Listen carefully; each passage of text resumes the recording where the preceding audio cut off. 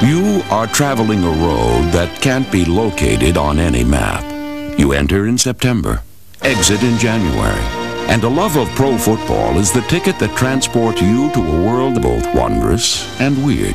And it all begins behind closed doors. Big game, they're all big. Come out there from the get-go, let's get the job done, let's fly around, have fun, cut and shoot, do what we have to. Let's get it done. Play loose, play physical, and play smart. No mistakes. It was a long time ago that we opened this season, and we finished it by talking about how far we had to go and how big the mountain was. You're right at the summit. One thing I want you to remember, football is only a small part of your life. It ain't life or death out there. All we got to do is go out and do the same thing we've asked from the first day we started. Do everything as good as you can, and then a little bit more. That's all the hell you got to do.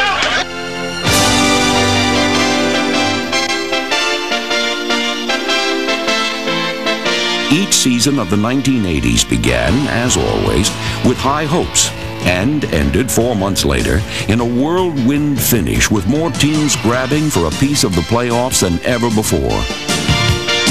Each and every player had a championship dream. For some, the dream was fulfilled. For all, the chase was a wild one, scintillating and stimulating. We can close the coffin on these suckers right now, okay? Get your man.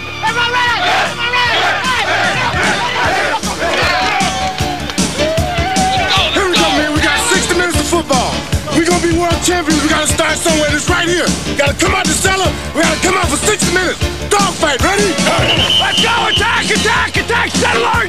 Set alert, set alert, set alert. 11, that's okay. The 1980s, a decade that contained a lifetime's worth of evolution, as both offenses and defenses changed with the times. Aggressive play was the rule, not the exception. To survive, one needed fast feet, soft hands, and hard heads.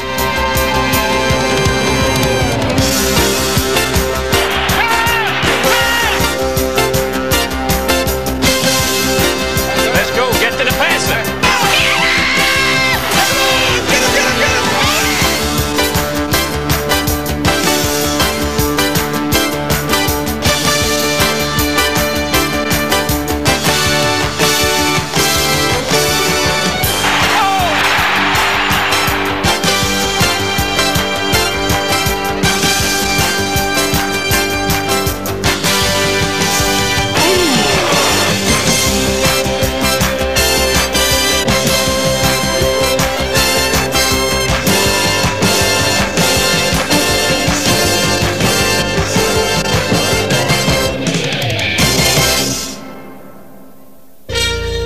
He's going deep, Chip. Cover, cover, cover. Sophisticated passing offenses became the equivalent of space-age technology, manned by graceful sky pilots with their sights set on a Super Bowl. To attain it, all they had to do was blast off. Over the end zone, got Moke in the backside, diving catch, touchdown. Unbelievable. A diving catch and a touchdown. The play of the day. In the 1980s, players were bigger, stronger, faster, and quicker than ever before, and presented us with some superhuman efforts that will be forever frozen in the memory. The middle to Craig, and he breaks loose and runs loose. He gets use of the 30 to the 25. He's down to the 20. Breaks loose again. He's to the 10. 5. Touchdown 49ers. Oh, what a bonanza. Spectacular run by Roger Craig. Randall faking, now rolling with the football and being flattened at the 10, but throwing the ball to goal for a touchdown. 5, leaps in the end zone, touchdown. I saw it, and I don't even believe it. Marino back to throw. He sets. Fires the middle. Creighton's got it. 50, 45. He may go. Indeed, spectacular performances defined a decade in which every player sought a place in the sun. Creighton has the new record. That's 18 touchdown receptions in a season. He is the all. The 1980s was an era of excellence.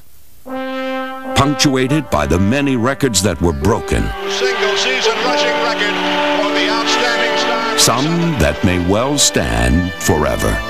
Art Monk has just broken the National Football League record for receptions in a single season.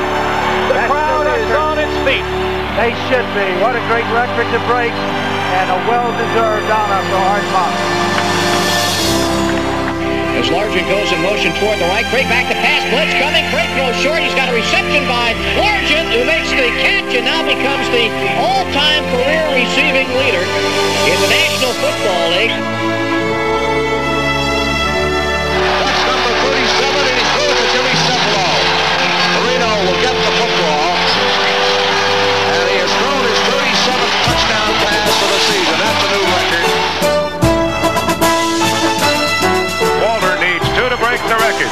High formation, quick pitch to Walter, looking for the record, cuts back, he's got it, he's out of it at 25 to the 26-yard line. Walter Payton becomes the National Football League all-time leading rusher, surpassing Jim Brown, and that's the equivalent to Hank Aaron breaking Babe Ruth's all-time home run record. And listen to the standing ovation.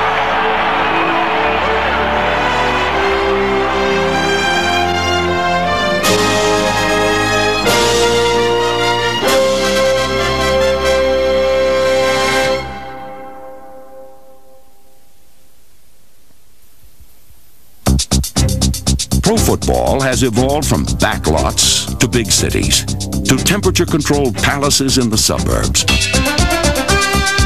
But the shape of the football has remained the same, making the game as unpredictable and entertaining as it was 60 years ago. Craig fumbles the snap, there's a scramble for it, nearly fielded by the Rams. Craig gets it back at the 20, throws it in the end zone, touchdown, and he hooks the green. I don't believe it. Now they're going to play it safe, but he dropped the football, and Brett Clark's going to bring him down at the 15. Here's a lateral as Roby got it to Jensen. Jensen now trying to load up and throw. Wide open over here on the near side. Miami's got a receiver at midfield. To the 45, 40. He might go all the way. And now a loose football again. What a crazy play. It's loose in the end zone, and the Falcons are on top of it. I've never seen anything like this. Maybe the craziest play in the history of the Orange Bowl. We just saw it. Every team had the power to create a miracle, and it became a source of high-octane energy for teams accustomed to running on empty. Looks down the field. He's looking for some help. Throws it over the middle, and it's caught. It might be a touchdown. The immaculate reception. He scores. Oh. Up in the air. The Colts are ahead. One team in the early 80s made a habit of fantastic finishes. And the Cardiac Kids are at work today. Sipe throwing to Logan. He got it on the 20, 10, 5, touchdown, Dave Logan! 46 yards, I don't believe it. Touchdown, Brown, 16 seconds remaining. What a play! 14 times in 2 seasons, the Cleveland Browns came from behind to win with less than 2 minutes remaining. Then there were those acts of desperation. Or were they miracles by design? They've got to go to the end zone with 2 seconds left. Are we talking Hail Mary, or are we talking reception and lateral? I would say right here you've got to go to Billy White Shoes and let him do a little dance with the ball and try to go for the end zone. Here come the Falcons with Hodge, Bailey, and Johnson. All to the left side. 2 seconds remain. 49ers will come with a 3-man rush. Bartkowski to throw. He is going long down the near sideline. It's going to be a jump ball, and it is pulled out by Billy Johnson. Johnson inside the 10. 5. He is out. He is. Give it to him. He's a touchdown. Touchdown, Atlanta. Billy Johnson. It's a touchdown. No time on the clock. The Falcons have won it.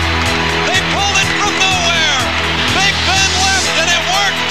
Full moon over Atlanta, Fulton County Stadium. And Shoes did his thing. How about that? In 1980, a Hail Mary pass dug the Minnesota Vikings out of a hole and put them in the playoffs. They had trimmed the lead from 14 points to 1 with time for one last play. Cleveland 46. 3 wide receivers right, Kramer back to pass. He's going deep down the right side, and it is fought for, and it's touchdown! Touchdown! Rashawn!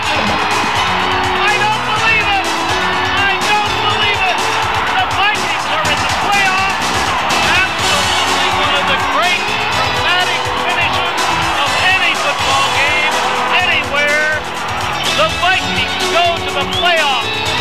28. Hail Marys rely on skill and a whole lot of luck. But the true test of a team is their ability to string together a series of plays in a do-or-die situation. The Broncos are 98 yards away from where they need to go. Still 5 minutes to go, but they need something out of this drive.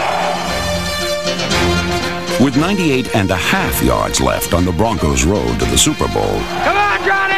quarterback John Elway took charge of what became known simply as the drive.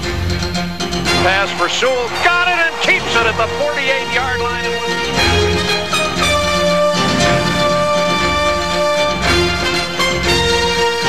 And Denver loses 8. We'll have 3rd down and 18. Come on, stick it to him, baby! Stick it to him!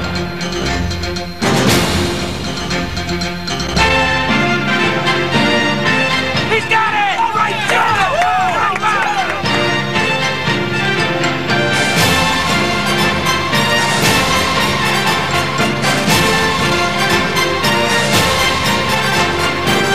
"15 plays in 5 minutes. Come on, John, you can do it! The most exciting 5 minutes of the '86 season. Touchdown! The drive's momentum swept the Broncos into overtime, on to victory, and earned them a special place on the landscape of the 1980s.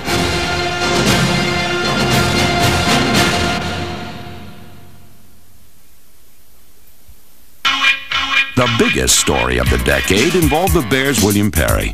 In 1985, the refrigerator became a folk hero as the only 300-pound lineman to ever run for a touchdown and catch a touchdown pass in one season. The fridge marched to the beat of a different Walkman, as did the Seahawks' Brian Bosworth, who provoked strong reactions once he made pro football his chosen profession.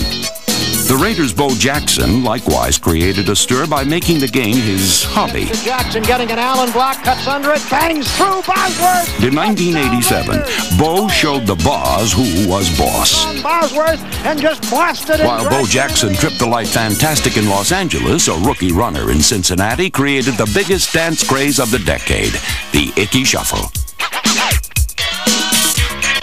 But at 230 pounds, Ickey Woods was not the game's biggest hot dog. That distinction belonged to the Jets' Mark Gastineau.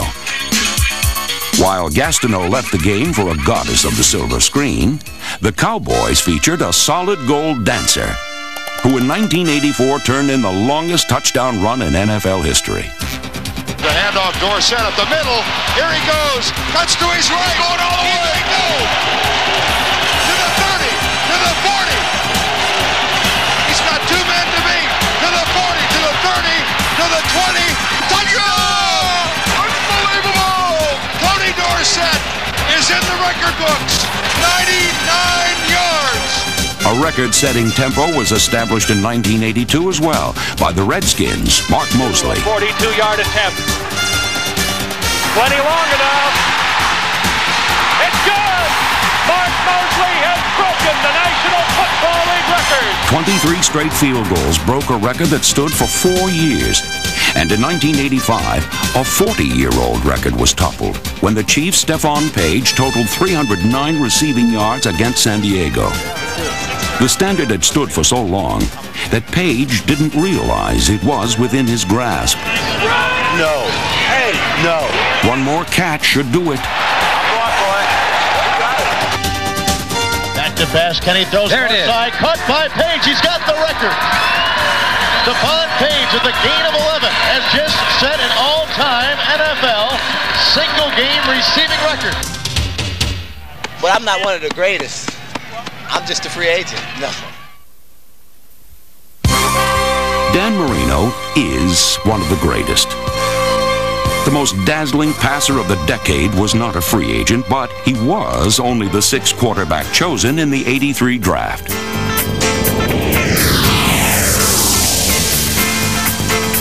In only his 2nd season, Marino completed more passes for more yards and more touchdowns than any quarterback in history.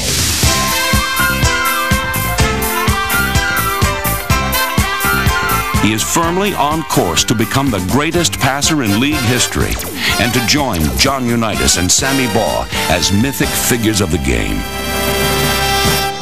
Much like Dan Marino, Eric Dickerson plays as if he were from another planet. While Marino gave Miami a deep passing game, Dickerson gave the Los Angeles Rams a rushing attack.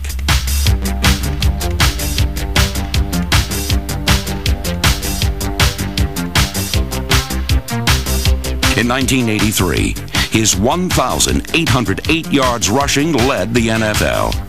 It was the highest total by a rookie runner in league history.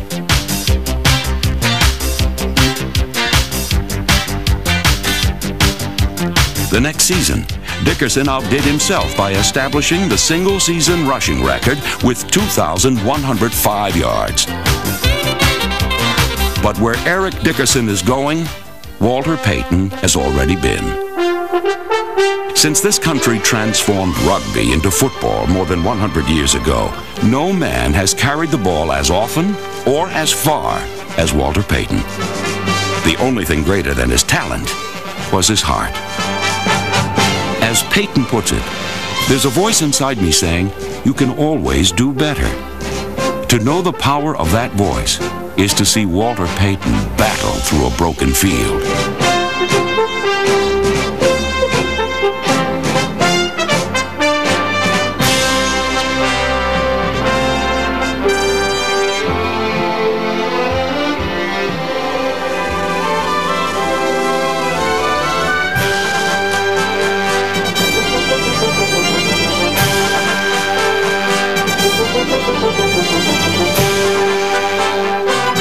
Payton's career spanned 12 years, and along the way, he kept an appointment with destiny.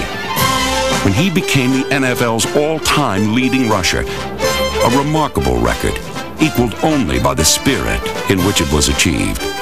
The motivating drive for me has been for the athletes that have tried, but yet and still have failed to reach that certain achievement, and also the athletes that didn't get an opportunity to, like the Overstreets and the Delaney's and the Brian Piccolos. You know, this simplifies what the game is made of, and what I did out there today is a reflection of those guys, because they made the sacrifices as well, and it's a tribute to me to bestow this honor upon them. Thank you.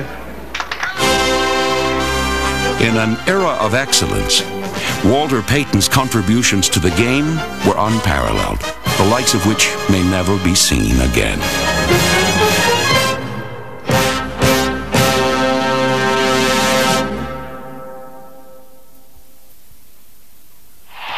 Some games are remembered more for the weather conditions than for the final score. On a Monday night in '84, a blizzard engulfed Mile High Stadium in Denver. And as the snow continued to fall, the television ratings rose, making the game one of the most watched of the decade. It was man against the elements and how they conquered them. In 1982, the Patriots had a most unusual solution to a snowy problem. In the closing minutes of a scoreless tie, rookie head coach Ron Meyer called for a masked man. A snowplow driver, Mark Henderson, responded. A convicted burglar employed at Foxborough Stadium on a weekend work release program, Henderson cleared the path for the decisive field goal that propelled the Patriots into the playoffs.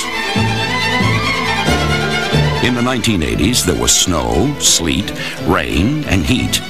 But nothing could match the cold front that moved through Ohio in 1982. A wind chill factor of 59 degrees below zero made it the coldest day in Cincinnati history and turned the AFC Championship game between the Bengals and the Chargers into a test of wills. Quarterback Ken Anderson defied the elements, and the men in the Halloween helmets earned their stripes as AFC champions. 7 years later, the fog rolled in. There were times in 1989 when the Philadelphia Eagles seemed to be playing in a fog. In a playoff game against the Bears, that metaphor became a reality. When a dense fog descended on Soldier Field in Chicago, the Eagles' hopes of erasing the Bears' halftime lead vanished in a puff of smoke, and their Super Bowl dreams receded into a hazy infinity. Weather was not a factor in Miami on January 2, 1982. A steamy, sultry Orange Bowl provided the backdrop for a first-round playoff game between the San Diego Chargers and the Miami Dolphins. The Dolphins were slight favorites to win, but the visiting Chargers shocked everyone with a barrage of first-quarter points. Wes Chandler's punt return ignited an outburst of 24 unanswered points as San Diego looked to turn the game into an early rout. Way to go, James! Way to go, James! Way to bust in there! Way to go!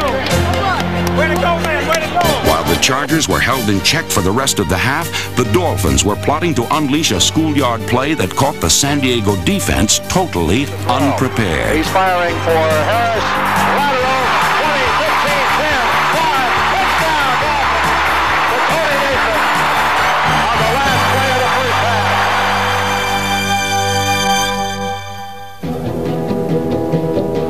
5. The Chargers roared back on the play of number 80 tight end Kellen Winslow.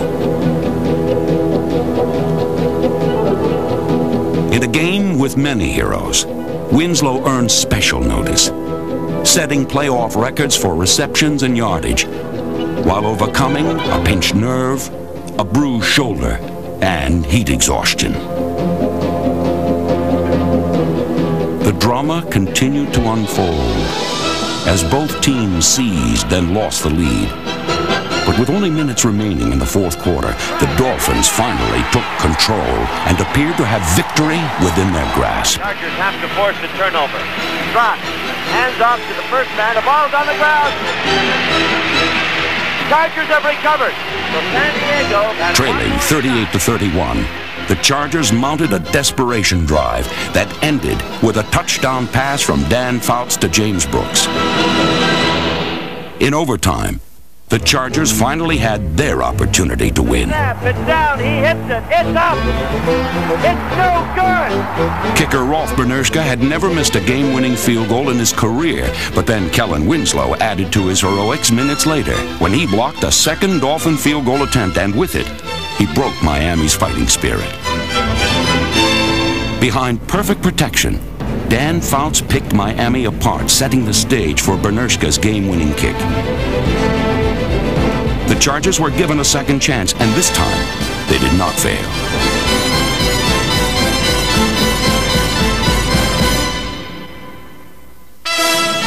The Chargers were not a team of destiny, but for one game, the best of the 1980s, they were worthy of the weighty cloak of greatness.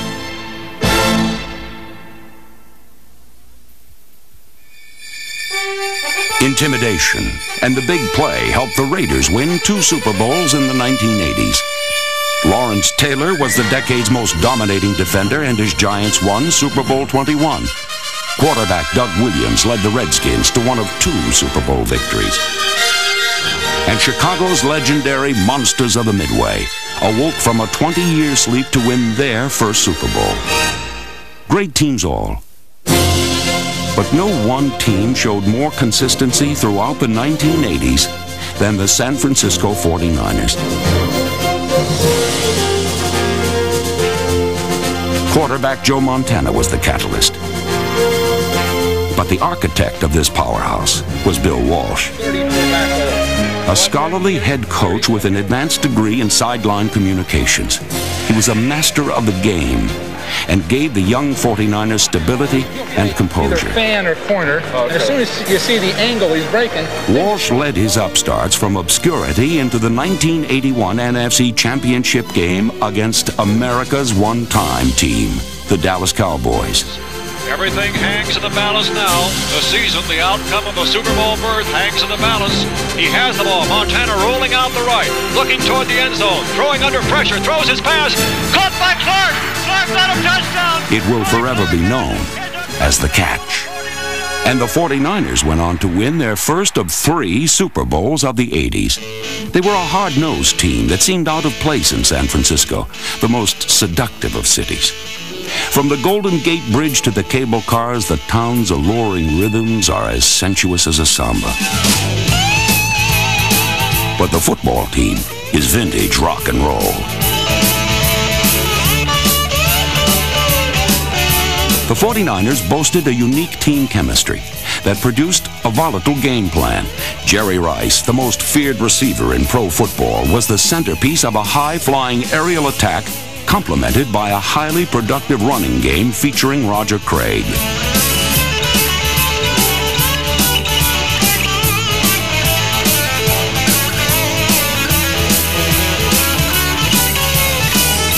All decade long, the 49ers mined a vein of spectacular plays that earned them the motherlode of glory that culminated in the final championship game of the decade, Super Bowl 23.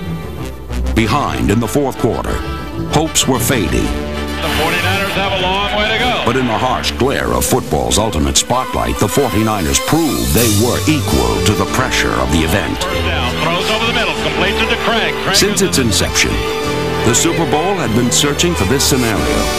Pro football's best quarterback taking pro football's best team the length of the field for the winning touchdown in the final minutes.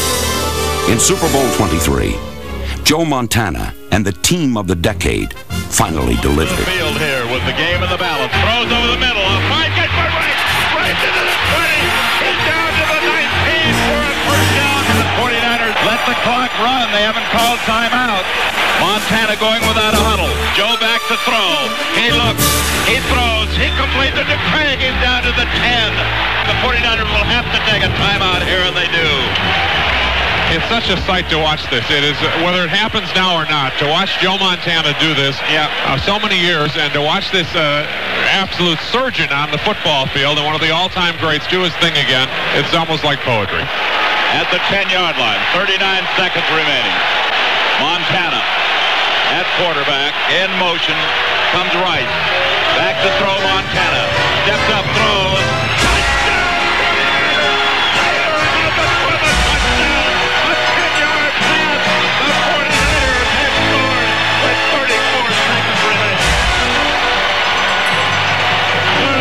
Jerry Rice in motion. A couple guys followed Rice. One man was on Taylor. He ran a post pattern and Montana hit him in stride. Montana to Taylor for 10 yards, but they went 92 yards in 11 plays. The 49ers' fabulous drive provided a fitting climax to the 1980s, a dynamic decade, an era of excellence. I love you. I love you. Congratulations. I am happy for you like I've never been. Believe me. Congratulations. This is yours. You deserve it. Oh, man. That was a good game, huh? Great game.